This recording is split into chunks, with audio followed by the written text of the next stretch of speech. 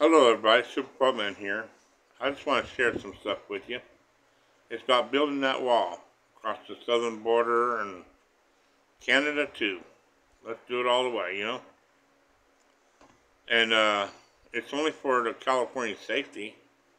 Because if you remember back in the 80s, 70s or 80s, that they said, well, there's going to be an earthquake and California's going to be part of the ocean. So let's don't make it even happen any sooner, you know, because all these illegals coming over here and they're putting all this, it's overcrowding and all that, and that's putting a strain on the land, and it's going to break and fall into the ocean. It could happen. I'm not saying that to speak a conspiracy theorist. Yeah, well, maybe I am, but yeah, we do get too many people to come over here, you know, in California, you know, and it's gonna break off, and we're gonna have no more California. Hollywood will be gone. Everything, you know.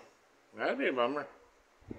Who cares about Hollywood? But I mean, for California, we won't have California.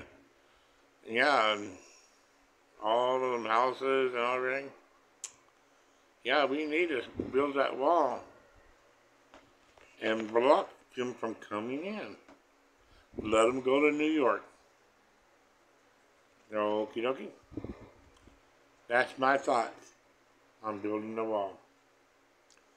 Because I remember back in them days, golden days, they used to say, yeah, big earthquake coming, California be in the ocean. It never happened, but now there's more people here, so you never know. Conspiracy or a fact, you know what I mean?